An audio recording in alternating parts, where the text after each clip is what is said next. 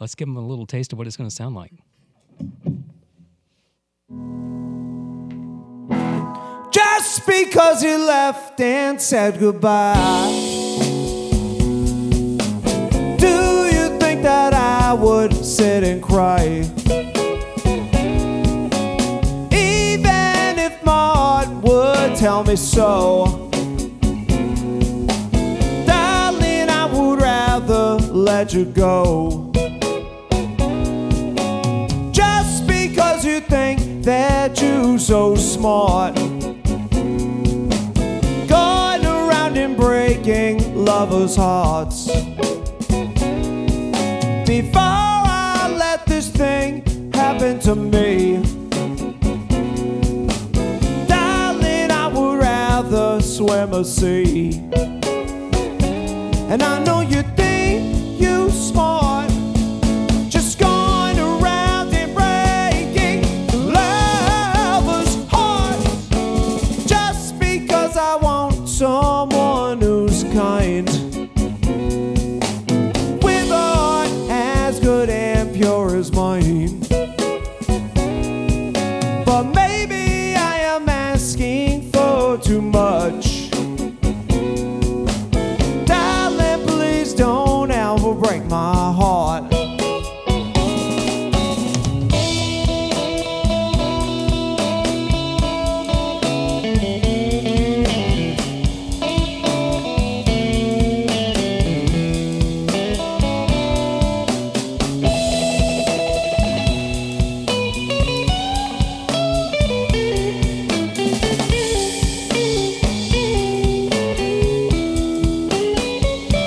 And I know you think you smart, just going around and breaking lovers' hearts. Just because I want someone who's kind, with a heart as good and pure as mine. But maybe I am asking for too much. Don't ever break my heart.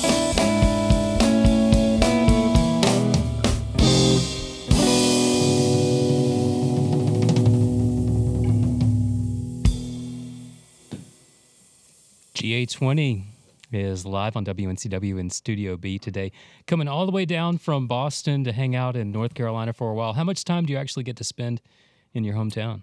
Less and less these days. We're about a week into a 6-week tour, so we won't be getting back till about mid-February, and then we're home for a couple hometown shows, and then we go back out again in March. Go to Canada. Playing in a trio, you've got a full sound. Obviously, you make up for membership, the numbers, with a lot of your own technique, a lot of your own ability, and these beautiful vintage amps. Tell us about what it's like to pull off a trio, say, on tour, versus some of the larger groups that you might have played with. Well, when Pat and I started the band, the whole kind of concept of this band was to keep it stripped down and raw and very simple. You know, 3 of us. The main thing I think of having a trio when you're on the road is, you know, it's just less personalities, less people to, you know, corral into the gigs and get up at lobby calls and all personalities and all that stuff. But yeah, it's just never. We always just keep it as a trio. We've had people sit in left and right, and bass players including, and it doesn't really ever feel like us. It feels like it was designed for this. There are a lot of bands that have started out smaller and then, for various reasons, have added players. You know, you think of they're not blues, but a North Carolina band like the Avett Brothers started out as a trio probably, and then added on, and it made sense for them, but probably not for GA-20.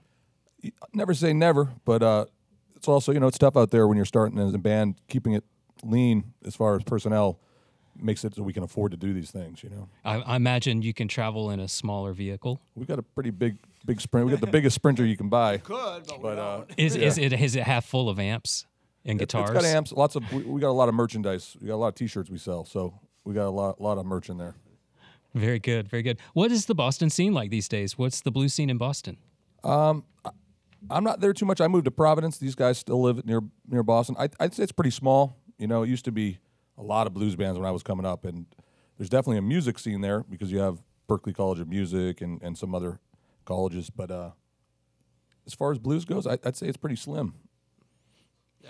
Yeah, you're not gonna find many like dyed on the wool like we play blues bands or anything like that. You might see a couple gigs.